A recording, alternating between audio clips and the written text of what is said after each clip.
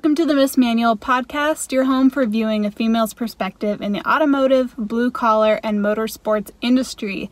Your host for today is me, Katie from Katie's Garage. And today on the MissManual podcast, I'm going to be talking to you about whether or not you should buy a project car and kind of some things that you should expect if you do decide that you are ready to venture into the world of project cars. So without further ado, let's get started. So I thought it would be really fun to kick this episode off by recording this podcast from inside my project car. So some of you may be listening just to the podcast, some of you may be viewing this on YouTube and actually seeing me inside my project car, but to give you kind of an idea of what it looks like in here in case you're listening to the podcast, I am sitting inside my 1990 Toyota Celica GTS, and I actually have two Toyota Celicas that are 5th generations. So I have a 1990, which is the one I'm in, and I also have a 1991 convertible GT Celica. And I will tell you a little bit more about them as we get going further into the podcast, but I'm going to jump straight in with the tips and the things that you need to consider before you buy a project car. Because let me tell you, there's a lot that came up in this year-long journey of having my red Celica and then recently with my black Celica that I did not expect, and I think it would be helpful if other people knew these things before they get in over their head. So I'm going to kind of start off with the what you should know before you buy a project car. So it's really important that you have a budget mapped out. So not only do you need to have the idea of how much you can spend in total, you need to know how much you can spend on the purchase price for your project car, how much you can spend rebuilding that car, and whether you want to do it all at once and just have a lump sum of money and just go for it, or if you want to do a monthly budget where, you know, you're spending $100, $200, $300, whatever your budget is, dollars a month on your project car and slowly building it over time. And another thing that I kind of forgot about was I have a lot of basic tools to work on my cars, but every car is different. So there's always going to be little things that you end up having to buy for tools that you maybe didn't expect. Do be prepared to also have to factor in a budget for tools. So you can do a total budget as far as like $300 a month on parts and tools and go for it that way. Or if you want to say I can spend $50 a month on tools and whatever on parts for the car, do it that way. It's totally up to you, and everyone is different. Another thing that is really important is to have a realistic understanding of what your skills are. Now, are you going to buy a project car that needs to be completely rebuilt from the frame up and the only thing you've ever done is an oil change? Probably not the best idea. If you have resources though and people that can mentor you and help you and are willing to do that, then yes, you can probably get away with getting a project car that is going to push your skills and help you grow. But like I said, you have to make sure that those people are really actually willing to help you. Otherwise, you're going to be really frustrated because you can't figure out what's going on, and so and Jim Bob, whatever your friend's name is anyone named Jim Bob anymore? Whatever your friend's name is, isn't showing up for you like they said they would, so you've got a project car that just sat for 3 years because you got stuck and didn't want to pay someone to do it for you. That kind of stuff happens. The other thing that I wish I had considered more was, do you really have a place to keep your project cars and to work on your project cars? So my Instagram handle, my business name is Katie's Garage, but I don't actually have a garage. So I have both of my project cars out in the open. I have a convertible that needs a new top, and I have my black GTS Celica that has a ton of rust underneath of it. Now, is it ideal for them to be sitting outside in Washington winters? No. Did I think about that when I bought them? No. So luckily I have family with a really large shop, and they have, you know, my stepdad has a slow season in the winter, and so I get to bring my car up to him. Probably will bring both of them up to his shop, and I'll get to work on them up there. I am going to be incredibly spoiled, and I'm not trying to brag, I'm just saying these are things to consider. He's actually purchasing a lift to install in his shop as well. So I will not only have access to a really nice large shop, I'm also going to have access to a lift, which is huge for removing the engine in my red car because it has a blown engine, if you're not familiar with my project cars. And my black Celica needs to have the transmission dropped and looked at. I know I need a new clutch and some other things. So anyway, I don't have the facility here, like at my own house, to do it, but I do have access to that. So just consider that and keep that in mind. The next thing that you have to ask yourself is, you have the money, that's great. You have the place, that's awesome. Do you have the time? And are you willing to sacrifice time with your family and your friends to build this car? Because it takes a lot of freaking time to build a project car. And I can honestly say I was working full-time at my accounting job, and then I was coming home and spending 15 to 20 hours a weekend working on my cars. So that did not leave a whole lot of room for anything else. Some of you have wives and husbands or girlfriends or whatever, children, and they're not going to be very happy if they never get to see you. So it is a very big time commitment to have a project car. So make sure that you are willing to do that and understand like how long it's going to take for you to build this car, depending on what level of degradation it's in, is going to basically kind of determine that timeline for you. Then the last thing, as far as before you buy a project car, well, not the last thing, but one of the most important considerations is to understand like what your goal is. Are you looking to do a full restoration on a 90s import, like my red Celica Convertable? Are you wanting to start with something that's already running, driving, is in pretty decent condition, and spend your money on aftermarket parts and modding and stuff like that?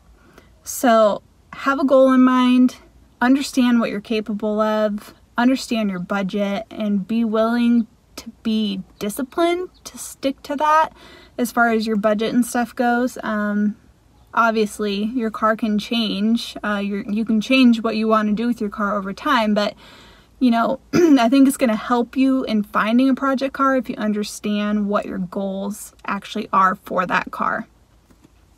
Okay, you got the project car, you did your research, and you know what you want, you found the car, it's the perfect one. Now what? Make sure that you understand this. You are going to hope for the best, but be prepared for the worst.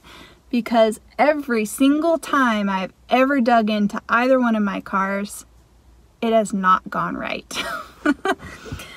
And things tend to seem like they are simpler than they are, especially when you get into a car and you think it's one thing, so you tear it apart and you go to fix it, and then you realize, oh my gosh, there's 5 more things I have to fix. So my Celica Convertible, I call her Sakura. I bought her from a gentleman. I'll call him a gentleman, even though I don't think he was very gentlemanly. Sold me the car for $200, so not a huge loss there. But he told me it only needed a starter and a battery to run, and it was going to be just fine. So I went and looked at this car, and it was dark out. That was a mistake. It looked like it had been rained in for a very long time. It smelled terribly of neighborhood cat pee, and for some reason I still decided to buy it. But I looked at the engine bay, kind of looked around, I checked the oil level was good, but I didn't look inside the valve cover. I didn't do any of the due diligence that I should have done, looking at fluids, things like that. Bought the car anyway. Get it home, replace the starter, replace the battery. Today we're going to jump back into the project Celica. I'm going to show you how to change a starter in your car. So an important thing to note is you have to figure out where your starter is. You can usually do this by doing a quick Google search, or if you have a manual for your car like I do, it'll tell you exactly where the starter is and the procedure to take it out.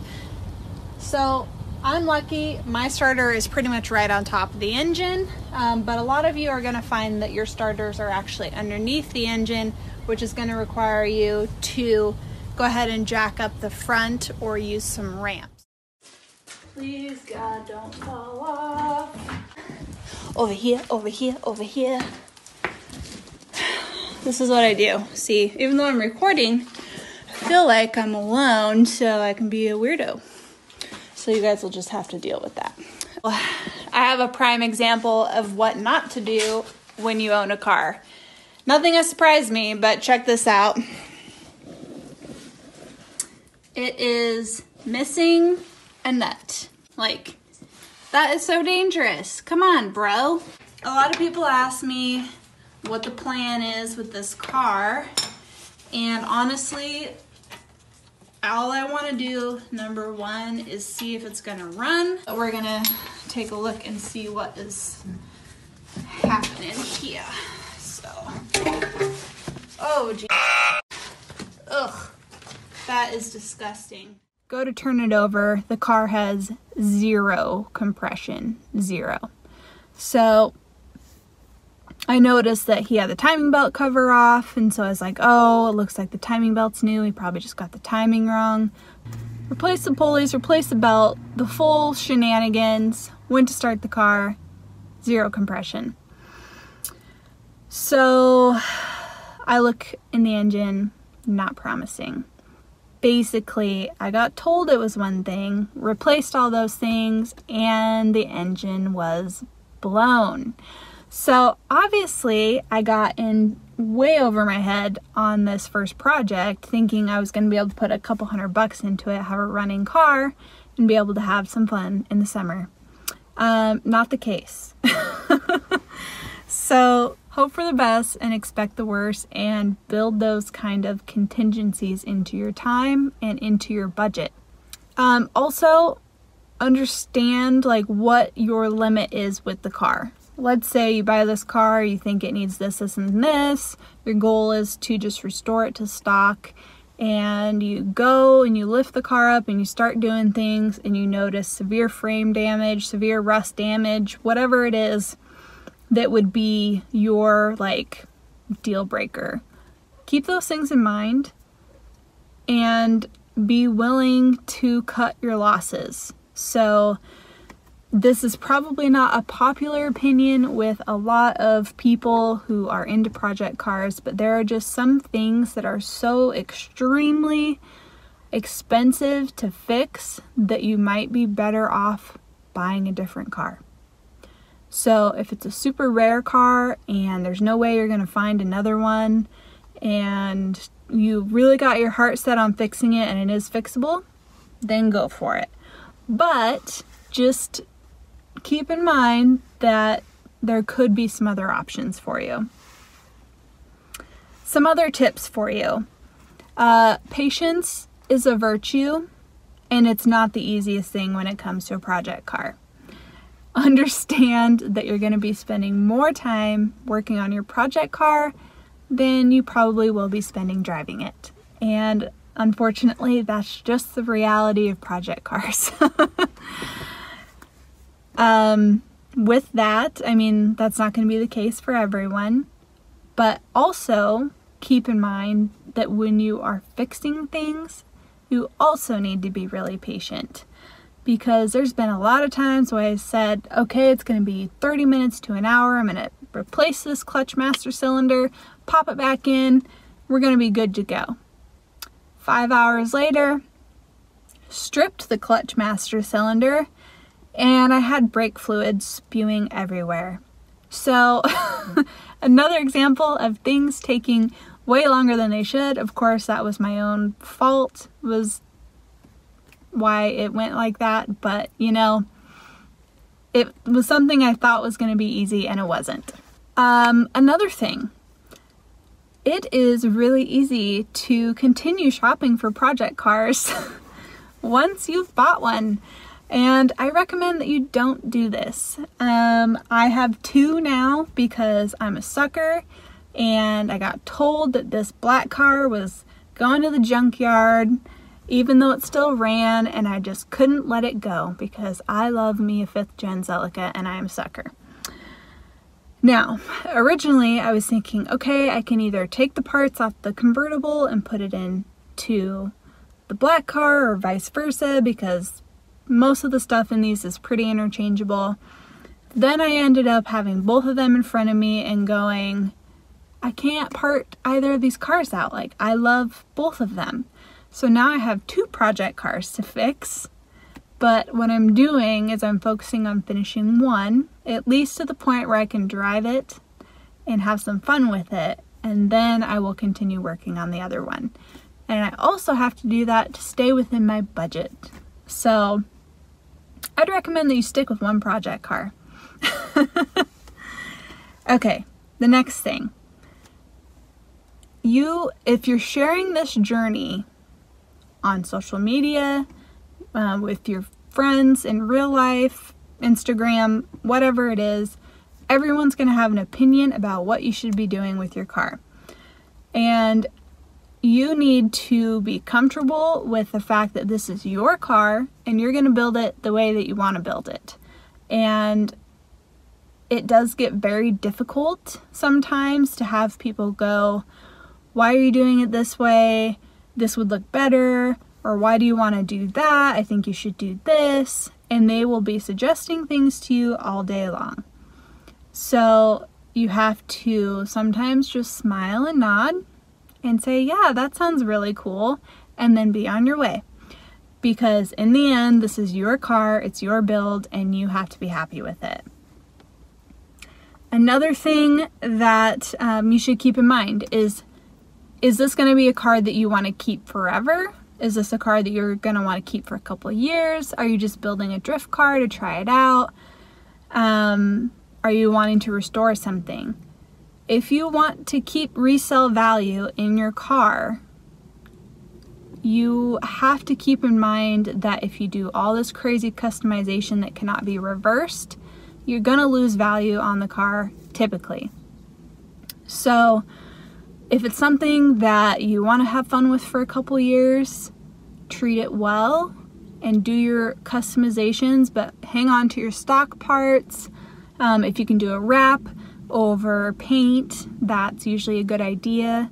If you have a stock color underneath, just tie that into your goals and think about how long you're actually going to keep this car. This one might be the most important thing. And I'm sure you've all heard this. If you're gonna buy a project car, don't have it be your only car. Because as I said, you're gonna spend more time fixing it than you get driving it. And it's really stressful when you have a project and you're trying to daily it and it breaks down and then you have no car. And it's just not a good idea. And it would be better if you took that money and put it towards a dependable car that you can daily, and then later on be responsible, and then you can have fun and buy the project car when you've got a nice daily. I have a little Scion TC. I'm not customizing it. I'm not doing anything to it. It's just my daily driver. I have fun driving it, but these 2 are my project cars, and I'm not stressed out that they're not running because I have that car. So keep that in mind. Don't daily your project cars. Don't do it. The last thing that I have on my tips for you is just the higher the demand for the car, the higher the price is going to be. And at least in the import world, the more popular it is, the more crap you're going to have to deal with when you buy one, because everyone and their mother has tried to tune the heck out of it. So you've got interior parts missing, you've got spray paint, you have plasti dip, you have tint on your taillights. Ask me how I know. It's going to be harder and harder to find a clean example of the car that you want. So if you want something that hasn't been screwed around with, you're gonna have to be really patient when you're car shopping. So keep that in mind. And with that, those are my tips for you about if you're gonna buy a project car, kind of some things you should expect. It always ends up costing more and taking more time than you expected. So I thought I would end it off with some of viewers' comments on things they wish they knew before building a project car. And there's a few common themes with what I talked about. So one of our listeners said that you won't be done with it within a year. I can attest to that. How expensive, this is a specific one, AE86s can be to build. I can only imagine because they're super popular thanks to Initial D. And they're cool, so. The most reasonably priced parts are on eBay. That is pretty true. Be cautious with that because you don't really know the quality that you're getting. You can sometimes find OEM parts on eBay, and of course, like with my old cars, these cars are almost 30 years old. So if I need parts for like the interior and stuff, eBay is my go-to. So eBay can be a good source. Sophie said that I would end up with 5 more project cars. Yes, that is very true for a lot of people. Try not to fall into it. It costs so much money, it takes so much time, and then you will never end up with a finished one because you're always working on all of them. Maintenance is important. Yes, yes, yes. Maintenance is important for your own build, but also you realize how crappy people treat their cars and don't do maintenance. You'll also realize that people put the wrong fluids in cars all the time because both of my cars had the wrong power steering fluid in them, and you could tell it had been mixed, so that's fun. Lady Elvis said, everything takes 4 times longer to install and fix than what I would expect it to take.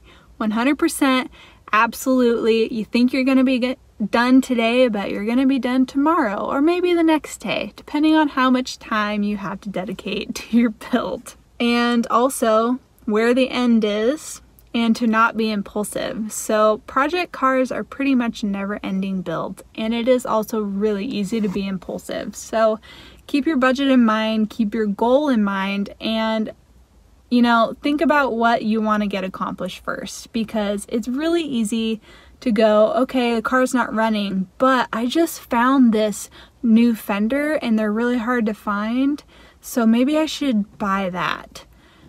Try to keep yourself on track with one part of the project at a time. I know it's hard because parts are so hard to find sometimes, but you will literally end up with a stockpile of parts and a car that's not moving anywhere, getting anything done on it because you've kind of went squirrel brain on all these different parts. So keep your focus, you can do it, and that is what you need to know about building a project car.